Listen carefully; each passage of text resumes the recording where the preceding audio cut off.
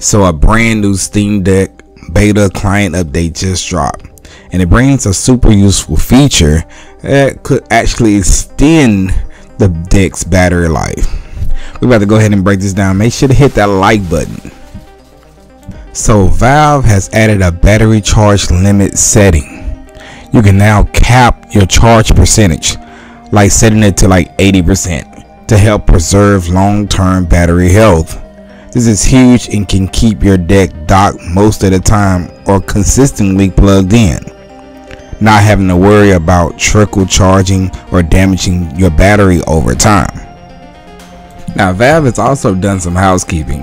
The display dim and suspend timeout settings has been moved to the power tab for easier access. Even the show battery percentage option now lives there too.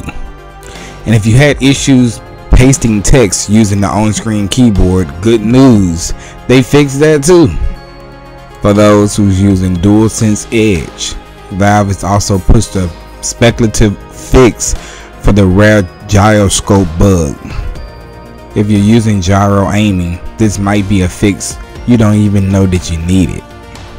Now of course, to get this update, just head over to the settings, system, and then make sure you update, or make sure your update channel is set to beta or preview. Then check for updates and install it. It's pretty cool that Valve is continuing to improve the Steam Deck experience. The battery limit setting is something power users have been asking for, and now it's here. Whether you're docked or on the go, or just trying to squeeze more life out of your Steam Deck, this is a good surprise. Let me know what you think in the comment section below. Make sure to hit that subscribe button if you found this helpful, and I'll see you guys in the next one.